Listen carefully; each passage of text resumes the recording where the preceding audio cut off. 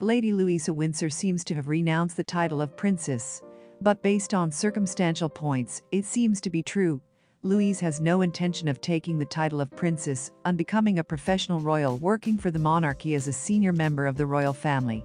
To begin with, her parents, the Duke and Duchess of Edinburgh, refused to give the titles of princess and prince to their daughter and son Louise and James at birth, saying they would defer the matter until they were of age.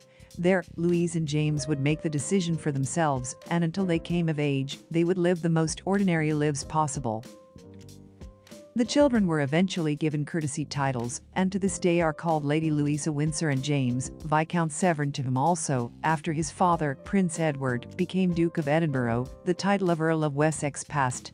Everyone was anxious to see what decision Lady Louisa would make, but she turned 18 and there was no change to her title.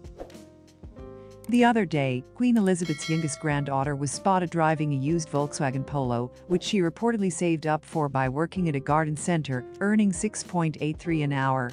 Her duties included working the till. She also had to greet customers and prune plants. According to a royal family insider, she was polite and attentive at work and loved her job.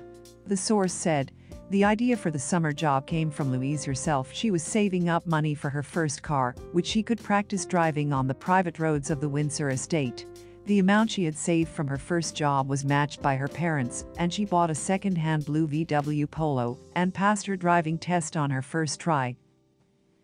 King Charles's niece graduated last year with 4 A-level grades in English, history, politics and drama, which secured her a place to study English at St. Andrews University, where Prince William and Kate Middleton once met. A close family friend claims, Louise said that unlike her cousins, Princesses Beatrice and Eugenie, she did not want to use her full title in everyday life after discussing it with her parents. Louise is a sweet, sincere, practical girl without an inflated sense of self-importance. She doesn't see the need to use jewelry as she calls titles, which can often attract more attention than they mean to her and than she needs. This means that Louise will always be a member of the royal family, but not a full-time professional member of the royal family. She's more like Zara Tindall and her brother Peter Phillips. They also have a number of royal birthrights, but are not balcony royalty. Earlier in the interview, Sophie revealed that she and Edward were determined to give their children a normal upbringing. They go to a normal school, they go to friends' sleepovers and parties.